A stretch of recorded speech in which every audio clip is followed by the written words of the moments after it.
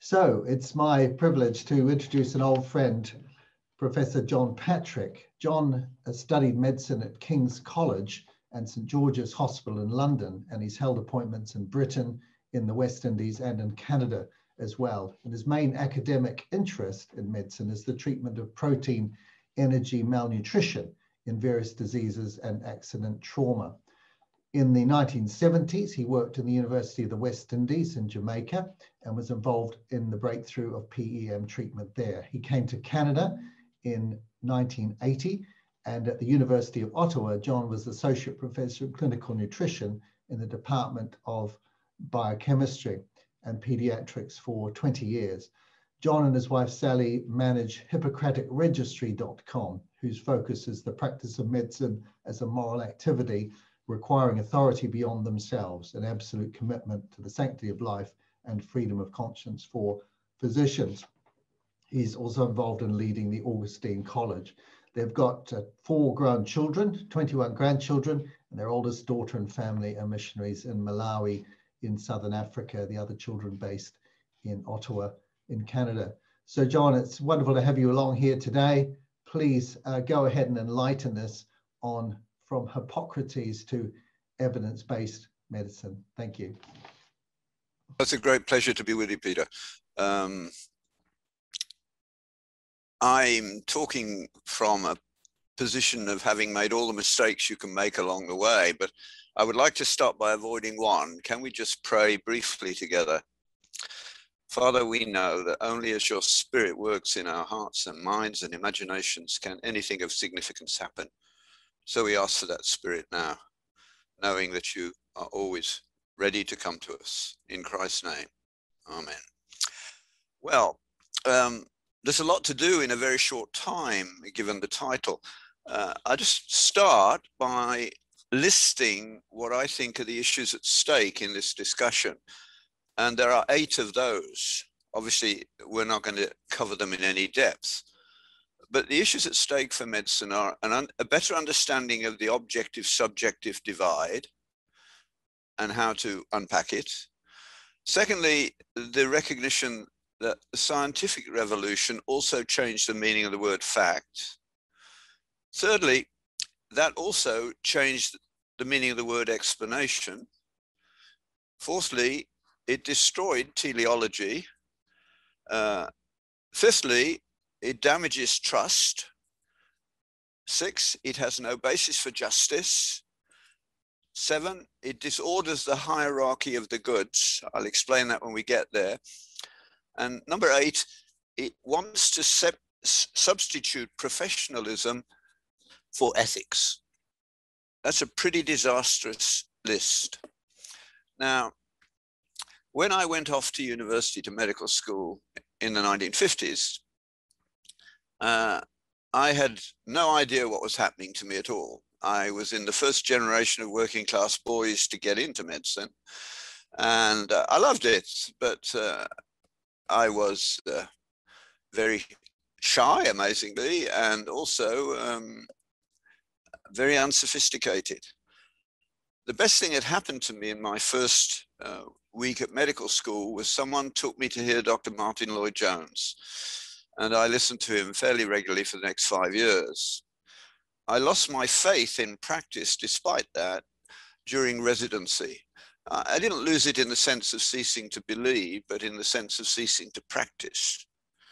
And it's practice that makes the church. The good Lord dealt with that in due course, and this is not the place to discuss that. But during that first rather badly done science bit of the course, I was turned into a reductionist without knowing it, because the word was never mentioned. And all the things that were going to trouble me, the church had not dealt with. Even Martin Lloyd-Jones didn't deal with them.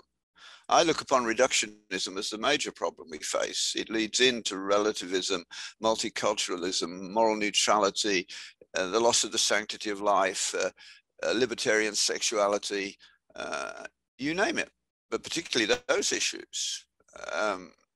And I knew about none of them.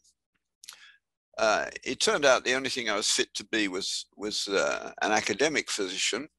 And I hate administration, so I managed to avoid that almost entirely by not filling in forms. And because I was publishing, nobody bothered. I got married, and we weren't going to have children, but shortly we had 2, and it ended up with 4. And my wife said, I need more of your time. So I actually took a break from medicine to do a PhD in order to see my children. And that took place in London. And after that, I liked that lifestyle, and Sally liked it. So I persuaded the Wellcome Trust to pay the bills for the next 7 years. We lived in Jamaica. I did a bit of medicine, a lot of research, primarily working on the resuscitation of 10-pound 2-year-olds. At that point, the first little twitches of what might be coming appeared, because students came from smaller islands, often from Christian backgrounds, because Christian kids from evangelical backgrounds do intellectually much better than they should do, according to the sociologists. And we did go to church, and I met them there and realized that they were vulnerable to Marxism. My grandfather had been an ardent Marxist, and I'd been to Russia in the early 60s and realized what was wrong with it. It's utopian, and we're fallen creatures, so it can never work. And so I invited them home to lunch, little realizing what that was going to do, and explaining to them by asking questions why Castro was actually wrong. Years later, that came back to haunt me in a very good way, in the sense that they asked me to go back to Jamaica, and I go there every year because they needed help with dealing with the modern world. But one of the students who was on that patio ended up as a lead figure in the fight against UN domination. So I didn't take too much notice, but then the students finally got to me when I was in my late 40s, really. I was always said I was Christian, would do things people asked me to do, but it was very peripheral. And then it became central. Now, 2 things happened to start this going. One was that I was forced to go to Africa against my will to help some missionaries deal with the problem of malnutrition. And on the way, I read Alan Bloom's book, The Closing of the American Mind, and I couldn't get it out of my head, especially the first chapter. At the end of that first chapter, Alan Bloom, a secular Jew, radical homosexual activist, best professor of philosophy Chicago had in many years. The first chapter is called The Empty Slate, and the empty slate is a student. This was 1987, but it hasn't changed. It's got worse, because students have not been fed any reasonable history, and the humanities have been turned into propaganda, and they're not very good at dealing with that. But at the end of the chapter, he allows himself to reminisce for a moment, and he says, looking back on his family, he's a 3rd generation Jew in America. First generation had nothing, worked in the sweatshops. 2nd generation owned the sweatshops. 3rd generation were all MDs and PhDs. But Alan Bloom was smart, and he was honest. And he said, he started reminiscing about his grandparents. And he said, my grandparents were humble folk. They never went inside an institution of higher learning. But everything done in their home was spiritually rich. And they could go to the synagogue where they heard great scholars who spoke not from an alien perspective, like most academics, but from the same perspective, while simply going deeper and providing guidance. That, says Bloom, and this is a beautiful definition of community, that, says Bloom, is what a community is. Something that invites high and low into a common story of meaning. That's worth repeating. A community is something that invites high and low into a common story of meaning. Bloom then says, my cousins, all of whom are MDs and PhDs, have no such wisdom. And of course, you'll never hear the word wisdom in university today because they don't know how to talk about it anymore. Read T.S. Eliot's Choruses on the Rock if you want a prophetic account of this. Anyway, that got to me. And when I got back, Bloom had gone on to say he needed students to know the Bible, Old and New Testament, because you need all the metaphors of the Western world, and we have to speak to one another in metaphors. We can't avoid it. It's part of the human condition. They come from the Bible. But now students miss them all the while. I couldn't believe it was as bad as he said it was. And somehow I managed to accuse medical students of being biblically illiterate. About 20 of them demanded an apology, which I refused to give, on the basis that it wasn't me that made the statement, it was Alan Bloom, but why don't we do the experiment? Tell me how the Sermon on the Mount starts and what it says. And of course, none of them knew anything about it. And neither could I give a coherent account without notes. That had to be fixed, and it was. But bless them, they said, what are you going to do about it? And I said, it's your problem, not mine. I'm busy. And they said, but you claim to know something we need to know. Why don't you teach us? And I said, well, you need an Agnostics Anonymous group. And I set out to deal with the first on my list, that there has to be something called objective moral truth for human society to continue. They thought that I couldn't win, and of course, every year I won. That was a remarkable change for me. And then CMDS, as it was then in Canada, and CMDA in the US got on my case, and I ended up leaving the university a year or two early because I was getting so many invitations to speak all around the world, but obviously primarily in the US. And I have to move on swiftly now.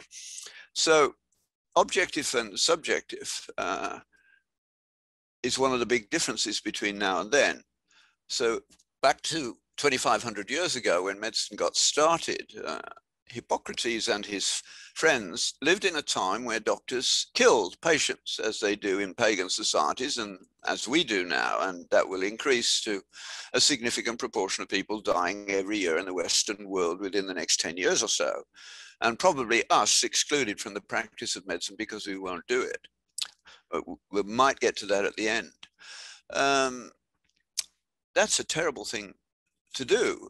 And of course, those doctors had no effective treatment, just diet, rest, common sense, and of course, prognosis. Most patients come to doctors, particularly in the developing world, because they know there's something wrong with them and they want to know where it is and what they have to do. And amazingly, they say thank you when you tell them they're going to die, not because they want to die, because they now know what they have to do. So they wanted to increase trust because they realized trust was therapeutic. And the only way they could think of doing it was to say, well, we won't kill. And of course, some patients noticed that going to the Hippocratic doctors was more likely to be associated with the fact that you might be alive a little later on. Now, it wasn't attacked and it didn't really dominate, but it influenced medicine. It fitted in very well with Christianity. And it wasn't attacked until after Darwin at the end of the 19th century. And then, of course, it was the starting point of the Nazi government. The first thing they did was to legalize the killing of the severely handicapped and the insane, not Jews. Homosexuals came as well before the Jews. In the end, the Jews were the big issue. But that had been held at bay. If you've never read The Nazi Doctors by Lifton, get it and read it, because he's a left-wing guy, but he went to Nuremberg to the trials because he wanted to understand how it could be that doctors ran the camps, the killing camps. If you arrived at Auschwitz, you were met by a doctor who looked at you and said, not enough muscle mass to work, straight to the gas chamber. Enough muscle mass to work, you die via the work camp. That was the truth. And most doctors are unaware of the fact that we are vulnerable to this kind of thing. So they did that, and it led to a lot of thought. Now, I'm going to summarize Hippocrates under 4 points, and I'm just going to list them because of time. The first was that oath opens with invocation of transcendence. Why? Well, it's easy to say, and you can use this yourselves. When people ask you why you think it's important that you be a Christian, you can ask them, if I tell you that I believe that I will be judged for my behavior towards you after death, Will that make you trust me more or less rationally? And that's a no-brainer. That's why they wanted transcendence. They also understood in this ancient world that medicine was a moral activity primarily. When a doctor comes to see you, when the patient comes to see the patient does not have to take the doctor's advice. He can refuse it. So what do? Your expertise has been dismissed, but they've still come to you. What do they want you to do? Well, your job is to help them to sort out what they ought to do. Now, ought is a moral word. It cannot be derived from physical facts. That's the problem.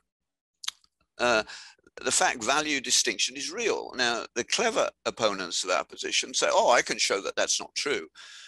So you have to put a rider in, accepting prudential oughts. If you want to catch that train, you ought to go now. That's a prudential ought. But moral oughts, physical facts don't tell you what you ought to do. If you believe, as Muslims do, that if you will not accept Islam, in due course, we will kill you. They did that. And they felt no guilt because it was what they were commanded to do. That's the world. What you believe really matters. Read Weaver's little book, Ideas Have Consequences, very short. But all Christians should read it at this stage because we're deep into what he predicted some 50 years ago. So the third thing was an absolute commitment to the sanctity of life. And of course, the fourth one was the demand that the patient give them the right of conscience, which is now being eroded dramatically and rapidly. I doubt whether it'll be here in 10 years if we don't wake up. So that's what they did, and that changed the direction of medicine. Now that period, the ancient Greeks, I'm going to go from ancient Greeks to modern with a stop off around the 12th to 18th centuries. What the science was doing in the time of the Greeks, they weren't very good at physics. In fact, Aristotle got his physics wrong and he had to be ditched in due course.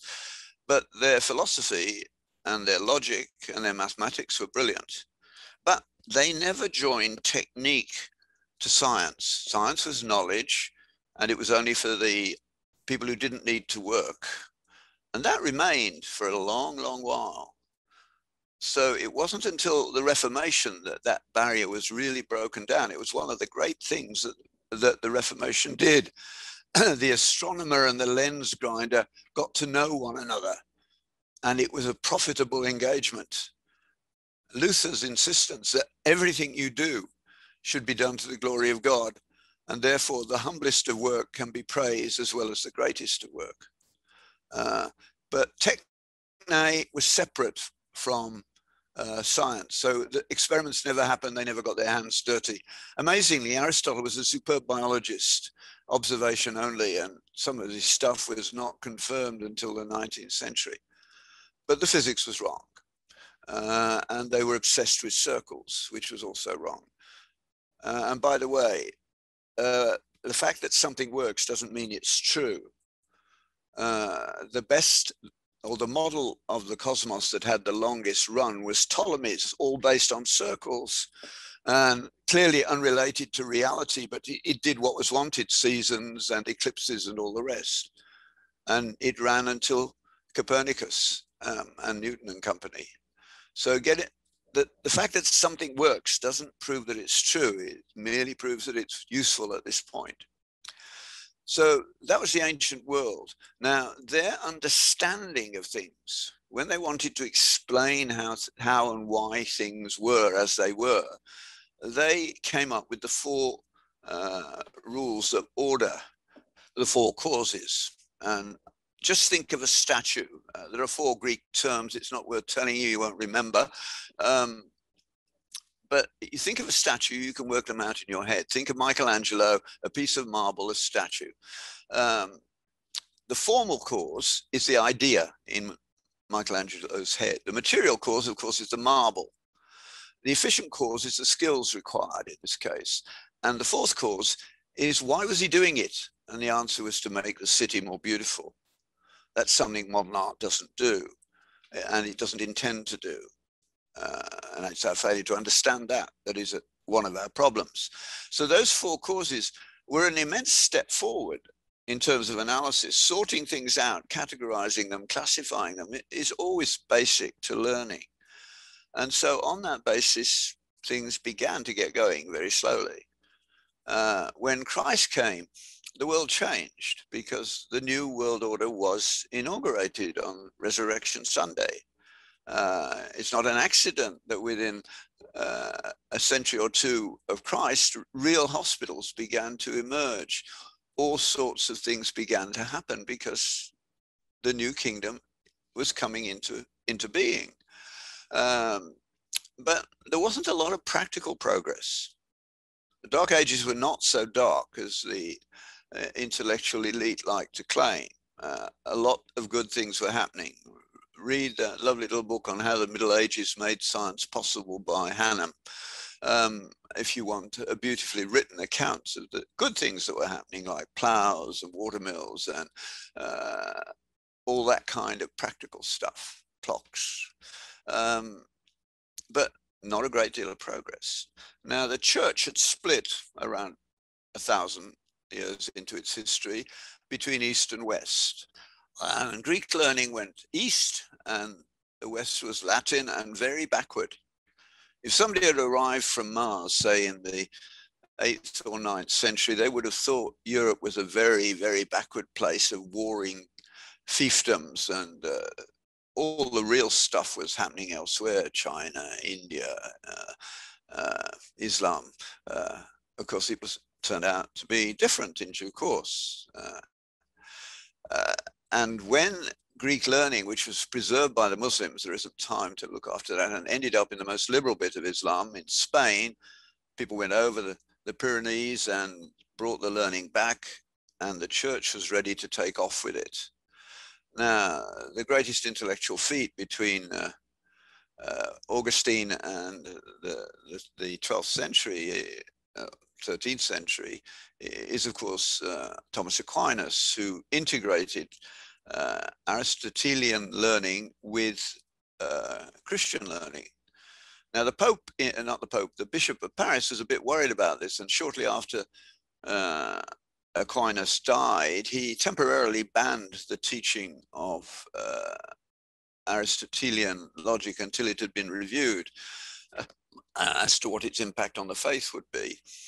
Now, that meant that they couldn't use their notes from last year, and if they were teaching physics, they got rather used to using deductive logic. I think that forced them into inductive logic, which Aristotle knew about but didn't trust. Because to trust inductive logic, starting with a particular and working up towards God, you must believe there's order under the surface chaos of life. This is why we can't transfer our science and technology into a pagan culture effectively, because induction is not thinkable if every heart has its own evil spirit, and every laboratory too. It's an incomprehensible idea. You need a Judeo-Christian God for science to happen. And all the historians of science have been saying for 25 years, not willingly, but grudgingly, that it is not true that the church was opposed to science. It was, in fact, the only place where science got going. It was the only patron of science. It wasn't perfect, of course. It wanted theology to dominate science, and that had to go. Now, when they banned inductive reading, deductive logic, that led to experiments. Took a little while. The first experiments were done in Merton College, Oxford, in the early 14th century. One of the people who was there watching was Occam, and Occam was a smart guy. Now, philosophers don't like it when we talk about Occam. He's difficult. He didn't say what we came to believe he said, at least not exactly. But I'm interested in outcomes. He was clearly watching what was happening in Merton College and seeing these experiments were going to work and they were going to change the world. And that might overemphasize the material world at the expense of the metaphysical world. And he wanted to help God out. You shouldn't do that. God can look after himself. But So he introduced the idea of nominalism. He said, as human beings, the only things we really know are the things we can engage with directly through our senses, hearing, touch, feeling, tasting, whatever. All the rest is just words. Of course, it's not just words, but it is just words in the sense that we don't need them for science. And science went from Oxford to Paris to particularly Buridan and Oresme, who was a very smart guy ahead of Copernicus, but he just used, he said, actually for calculating purposes, a sun-centered cosmos makes more sense. But Copernicus was the one that picked it up. Now, but the ideas of Occam went through to Bacon. And this is where the change in the meaning of the word fact comes in, and the meaning of what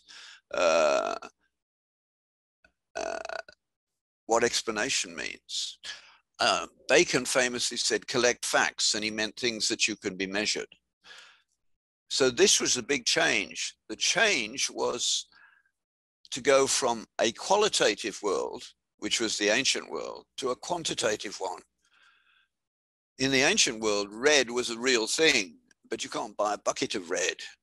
We went into what we could measure and came up with a different understanding of color. Now, as it turned out, this move was incredibly successful. So just to take one sequence, Copernicus, Galileo, Kepler, Newton, and the world had changed big time. Newton was the last of the medievals. He still believed in the old idea of fact, because facts had now become what you can measure. Newton knew that the real facts were the facts that underlie the whole of our understanding.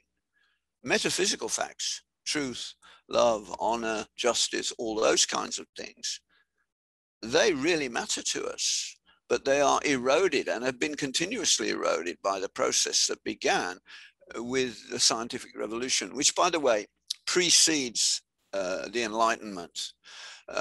It was well underway, as I've pointed out, by the 14th century. Now, and it's worth noting, another book to read, or just one chapter, God's Handiwork, in Rodney Stark's book, For the Glory of God. Every Christian medical student, every Christian student of science should read it, because it's a brilliant short take of the standard book on the emergence of science by Lindbergh. And he's done a superb job in one chapter.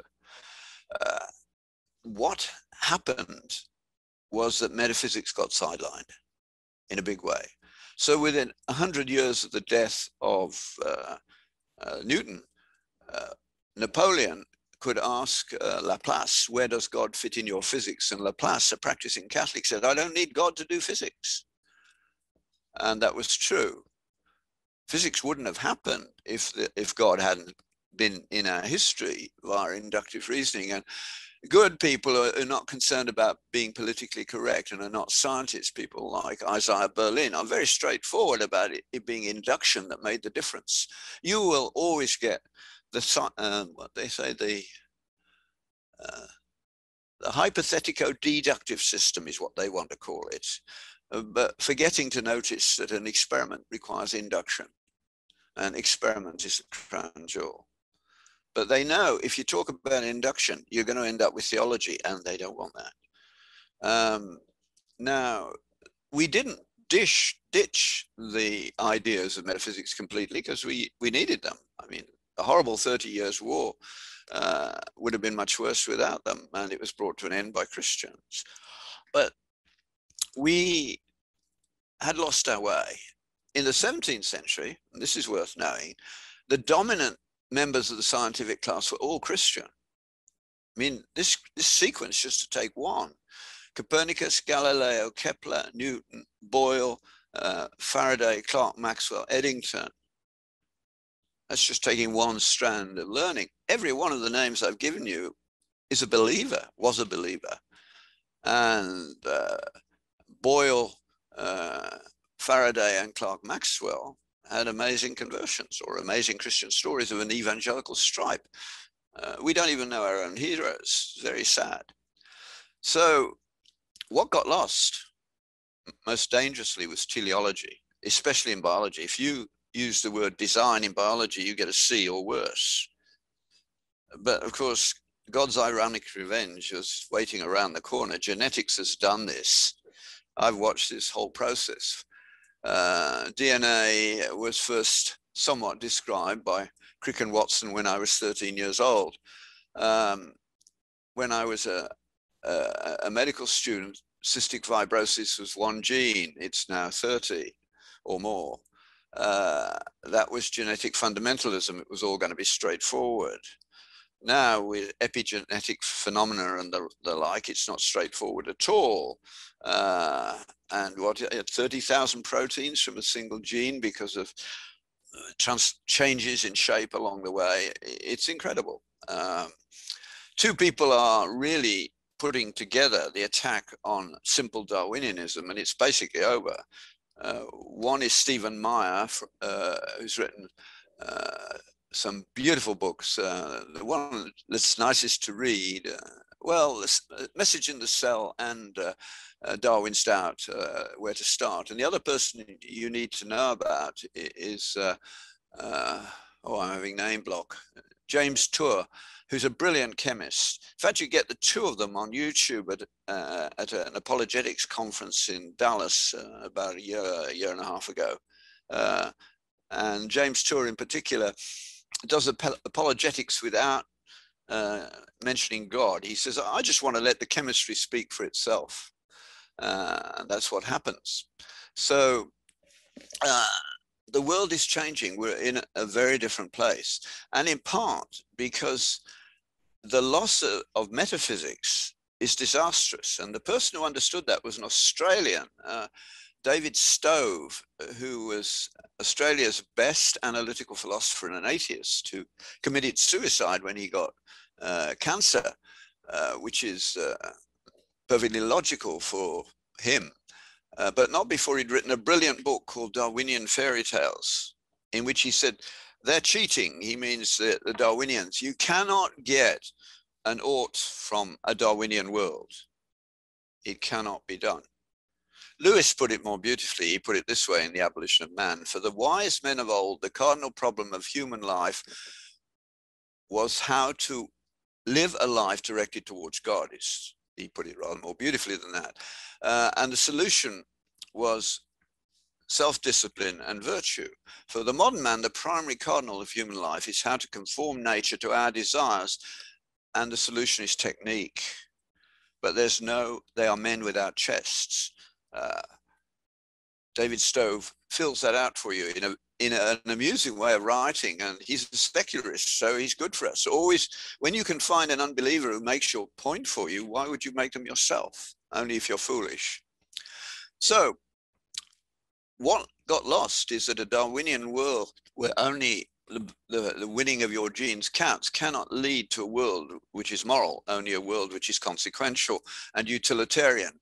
I was taught this by a boy in the East End of London when I taught a Bible class many years ago. I asked the class, what's wrong with stealing? And quick as a flash, he said, getting caught, sir. That's the modern world. Only if you know what somebody is going to do can you really trust them. The person who's written about this best is Robert Fogel in a book called The Fourth Great Awakening. Here, another secular Jew who recognized the problem, published his book around 2000. He died recently, got all the usual accolades, but he knew that trust was being eroded. And he said that trust is going to be the most important determinant of whether we survive the next century. If there's not enough trust to go around, we won't. And it may force us Christians into the Benedict option, the monastery of some form. Doubtless a new St. Benedict and a new form. But we've got to think about how the church can first of all bring its own mind to light from its slumber of the past 300 years and do something worthwhile. But we probably will have to do something. The other thing that this modern world gets rid of is justice. The person to read for that is Leff, L-E-F-F. Duke Law Review 1979, just put Justice Leff and that and you'll get it. But it opens thus. He says, I want to believe, and so do you, in a complete set of immanent and transcendent propositions about right and wrong. findable rules that direct us how to live our lives righteously. Again, an unbelieving Jew. He wants the law to be from God. Why? Because if the law is not from God, why wouldn't the judges rule in favor of their own group? They're doing that increasingly, especially in Canada. He goes on to say, I also want to believe, and so do you, in no such thing as transcendent good and a God, but rather that we are wholly free to decide for ourselves what we ought to do and what we ought to be. What we want, heaven help us, is to be simultaneously perfectly ruled and perfectly free. That's not an option. It's illogical, it's incoherent, it will fall apart. So justice is also cracked. It's in deep, deep trouble. And because these things are breaking down, instead of medical ethics, which was the beginning of these things, there were no ethics lectures when I went to medical school, except from CMF, and they weren't really ethics lectures in many ways. But now you'll be taught professionalism, which is a way to get around this with technique. It's always technique. Don't do this, the lawyers will go after you. Don't do that. It's all consequential. Abortion is very important at this level because it has deep, deep psychosocial consequences. Every one of you listening to me who was born after the legalization of abortion is different from me. I came into this world as a little brat with a right to be, and everybody recognized it, including my parents. But you are all technically choices. Your mom could have got rid of you with no consequence. So deep down in your soul, she can get at you, especially girls. Am I being what she wants me to be? There's a huge neurosis based on this. You have no intrinsic right to be. You have to earn it. And we're seeing that increasingly happen. Eugenics is now being practiced in medicine. We executed people at Nuremberg for doing that. The hierarchy of the goods. I'll finish leaving this with you. And we'll see whether I've got under your skin enough to get some decent questions. But good things are not laid out like a smorgasbord, where you take a bit of what you want where you want it. They are ordered. I'll just use one example. You will be taught ethics almost certainly using the Georgetown mantra: autonomy, justice, beneficence, and non-maleficence. Now, I ask students all the while, are those things ordered? What's the most important? They've never thought about it, and they usually choose autonomy as being the most important. But actually, it's the least important because it's dependent upon the others. You only have to stop and think. When God founded the Jewish nation, he gave them a list of the 10 divine intolerances. He didn't set out to justify them in any way, except I am God, you're not. These are the things you have to do if you want to flourish. And every time you fail to do them, you will cease to flourish. And you'll be punished, and I'll bring you back, because you are a living parable for the world. What God will not allow and what we ought not to allow can be legislated. And when you've got those in place, you can extrapolate from them to their opposites, the good. So not killing, you can't say we shall love. You can't legislate that. Only Christ can do that by working in your heart and mind. So you can get to beneficence. Only when you have a framework of authority can you have justice. And only when justice is in place can autonomy be a good thing. Autonomy without justice and without transcendence is doing what I wish to do. Autonomy for a Christian is being set free from the power of evil to do what you ought to do and what you all know you ought to do. And with that, I will finish. I guess I've gone over time, for which my apologies, Peter. No problem. Thanks very much, John. We've been listening to Dr. John Patrick talking about from Hippocrates to evidence-based medicine, and a bit like standing under Niagara Falls in terms of output of content. Huge amount of stuff that John has given us. We've got some time for questions now. So let's just go to our questions. I wonder, John, if I could ask, first of all, you beautifully laid out the principles of Hippocratic medicine, that the oath opens with transcendence, the belief in something beyond. For him, it was many gods, for us, God, that medicine's a moral activity, that there's got to be a commitment to the sanctity of life and the importance of the right of conscience for doctors, which is hugely under threat today. I wonder if, could you just explain to us how the loss of that ethic has led to the sort of challenges that we're seeing today, perhaps particularly so in Canada with regard to freedom of abortion, euthanasia, the threat of doctors' consciences, sexual freedom, so-called, and so on. Just to sketch that out, what we've lost, what we've forgotten that Hippocrates knew that's led to our current predicament. Well, you can find my account of this on my website, johnpatrick.ca. And in terms of these social changes, I was bullied some nearly 20 years ago now into giving a lecture on abortion in Wayne State University in Detroit. It happened a few months before that I had eventually given in. I always said I wouldn't talk about abortion.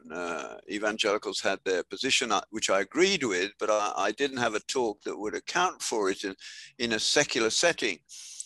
And then I met Robert Spitzer, a Jesuit, and one day it was pushing on me so much that I said to the people in my lab, you can get on with your work without me this afternoon. I'm going to the office. I'm going to shut the door. Don't disturb me.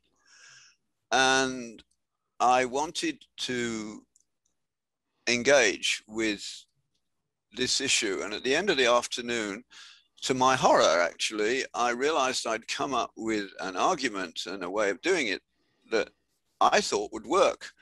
I didn't want that because this was a can of worms. I actually asked Robert Spitzer about it, and he listened. He said, well, I think that will work. You'll have to do it. I didn't say anything to anyone. But my wife had set up a website because people said, were complaining that my journeys were not noted and they could have got there and they didn't know about them. And I said, well, that'd be a waste of time, Sally. Nobody will go there. But as usual, she was right and I was wrong. And within a month or so of her putting it up, the students at Wayne State saw that I was going to Ann Arbor. They were smart. They knew where I lived. And they said, would you talk to us before you go to Ann Arbor? And so I did. And they said, it will be the anniversary of the Roe v. Wade decision. We want you to talk about abortion in the middle of the day in a university where the medical school is dominantly Black, the group that uses abortion more than anyone else. I said, no, I don't do that. And they said, well, we've heard you speak. We think you could. I said, flattery will get you nowhere. But they said, we've been praying about it. We think you could. And I didn't have an answer for that. So I said, as long as there's an escape hatch by the lectern, you take me to Ann Arbor before anybody gets their breath back, I'll do it. I didn't need to. It finished in total silence, as it has every time since. And I've done it 80 times around the world by now. Not for the ICMDA, by the way, because and Australia really hated it, the Christians. It's a problem. We're still not clear on this. Now, it's called, on my website, Justice for the Unborn. But I call it the domino effect of Roe v. Wade. And it goes through by looking at what must you believe in order to allow yourself to do this. The key to talking about all these kinds of things is finding the right questions. So in the whole talk, I don't make a statement, but I end up by saying, I've laid out two worlds for you. Which do you wish to give to your children? And they're stunned because the world they want to give to their children is in fact the pro-life one. So I'm sorry that everybody doesn't learn to do it because it's such a pleasure to do now. I mean, I don't even worry about it because I know the outcome of the lecture before I finished it. I don't know if that's what you wanted, but it's what you got. So, John, George Sadler is saying here, is is the sanctity of life a biblical concept? You said it's right at the heart of Hippocrates, but Yeah. can you, because a lot of people wonder about this, don't they? Can you explain what you mean by sanctity of life and why it is earthed in Scripture Well, I go and back in to biblical Jeremiah revelation? first of all. Before I made you, I knew you. What comes first for us is who we are, our souls, if you like. And God makes us for purposes that he has defined. Now, you may have the arrogance to do it, but I have not got the arrogance to say to God, I think you've made a mistake. That's just a disastrous thing to say. It cannot possibly be true, so we better start thinking about it. Now, I was pro-choice for 20 years over rubella babies because I bought into the idea that medicine is a problem-solving activity. Before we had the rubella vaccine, you get rubella at the wrong bit of your pregnancy, it's a disaster with cardiac neurological problems.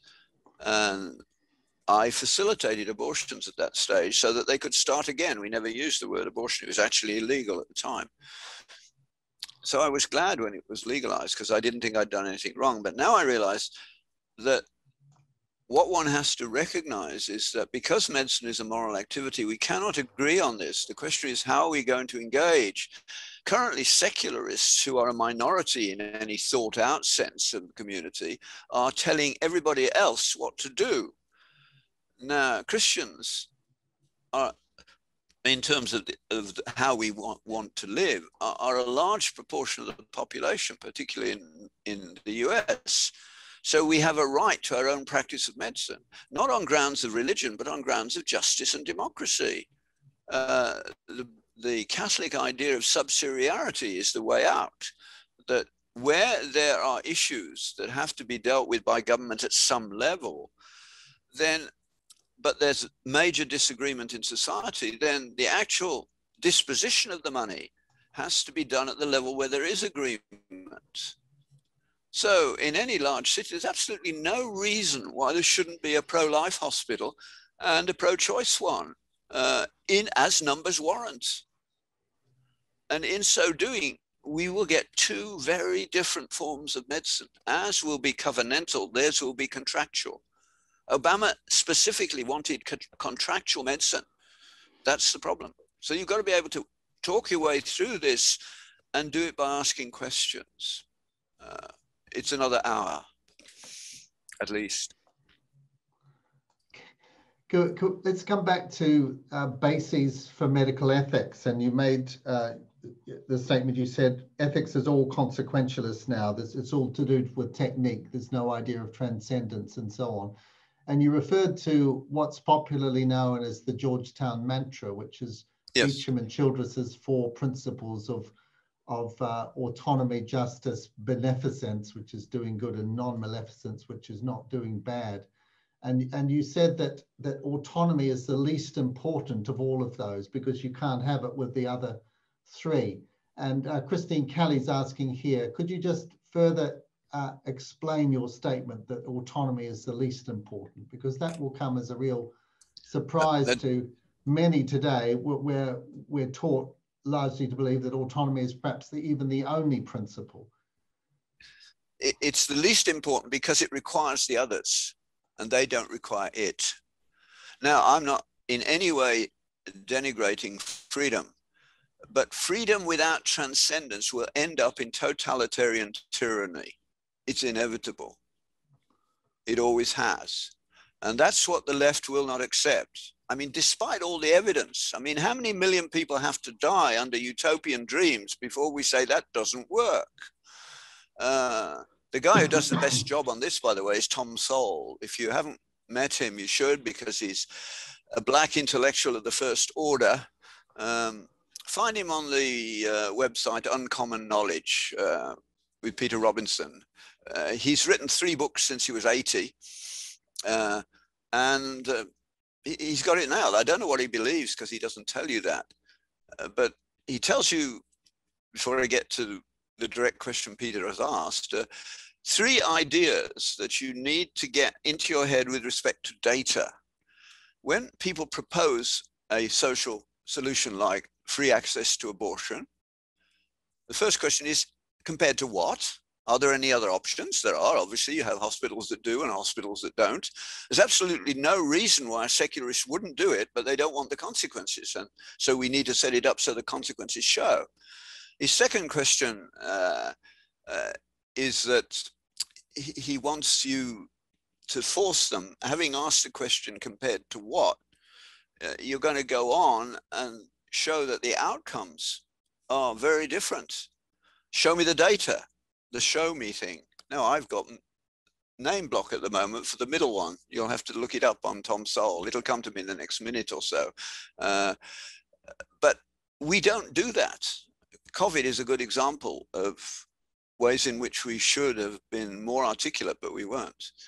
So you have to remind me of your question now, Peter. I'm getting old and that bit has gone into the short-term memory lapse. You've forgotten it too. Yeah. So I can't hear you. Well, oh.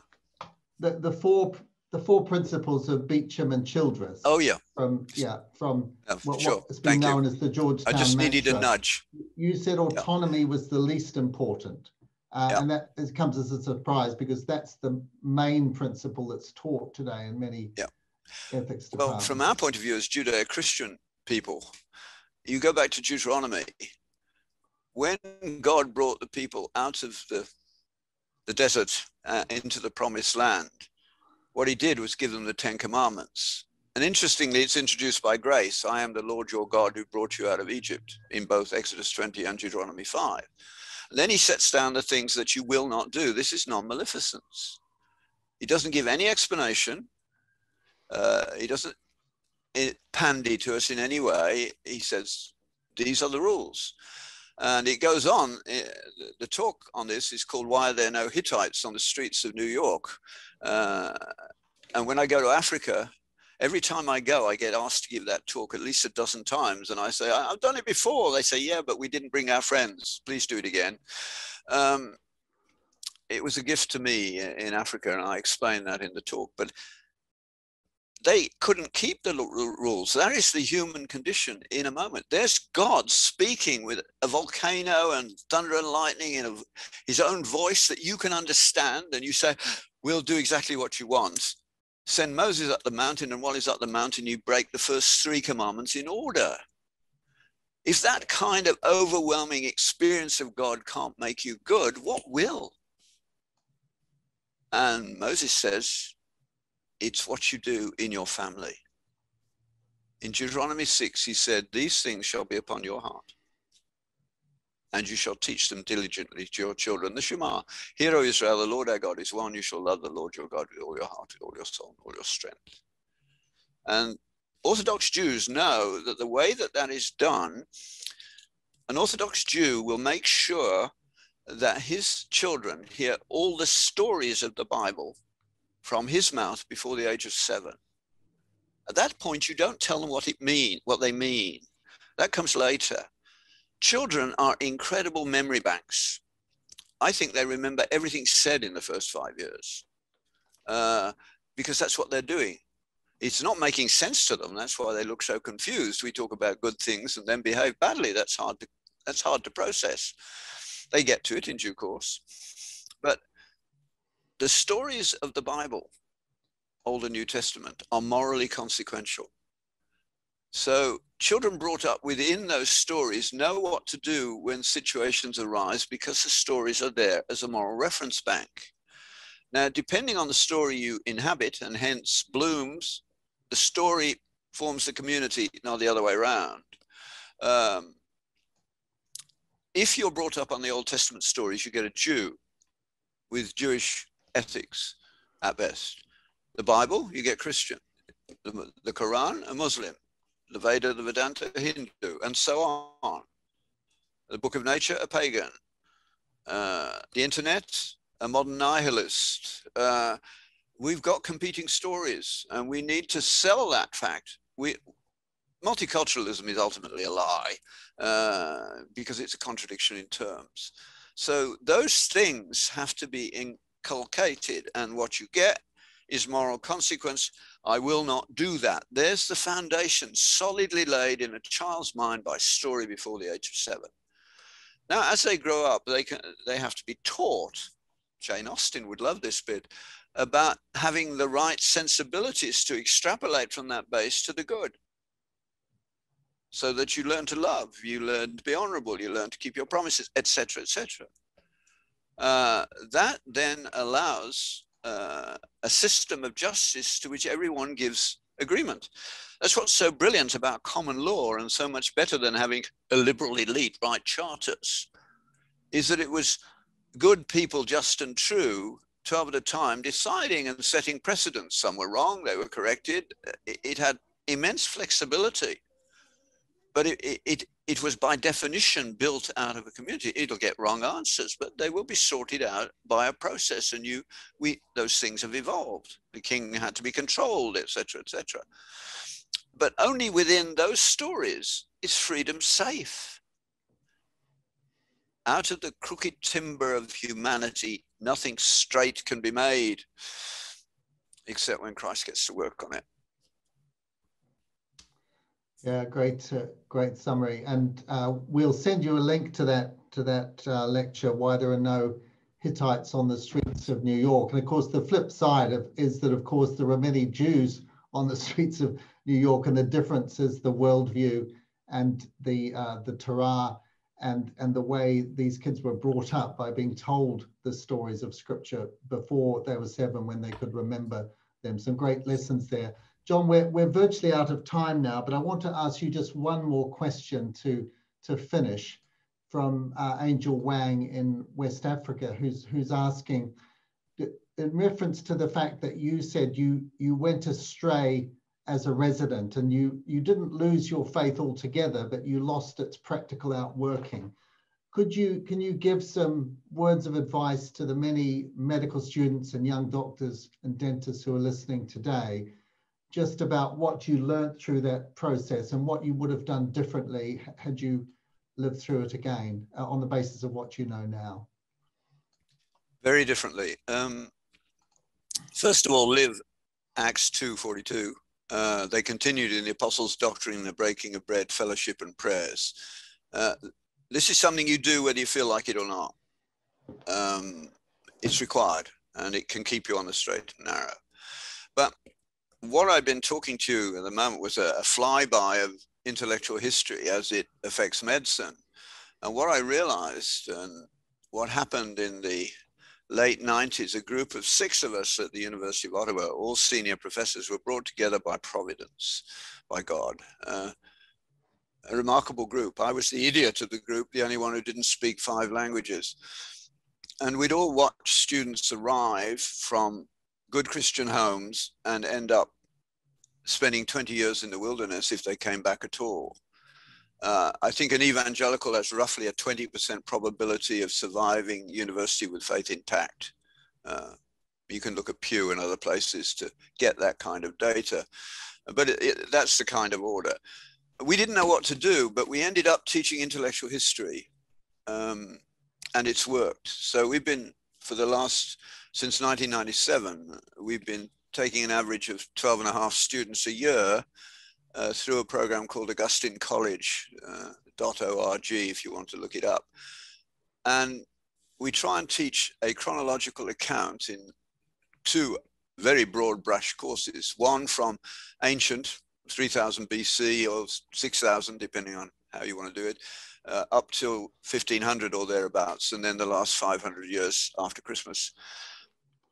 The outcome of this is that the students who take that course, and mind you, that there's a lot of selection bias here, have an 80% probability of holding on to their faith and taking professors down en route because they learn to ask the right questions.